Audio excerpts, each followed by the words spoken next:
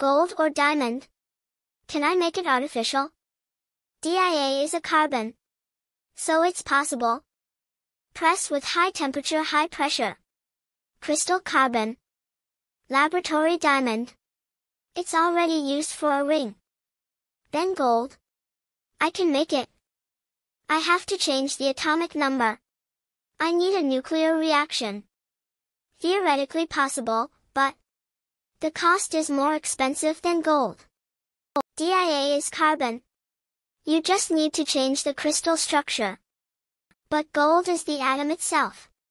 You have to change it to another element. Equipment like particle accelerator. I need it. Nuclear physics level. DIA is for industrial use. It is mass-produced. Rings, clocks, and semiconductors. It's a real science. The gold scientist is made by a scientist. Economy is close to zero.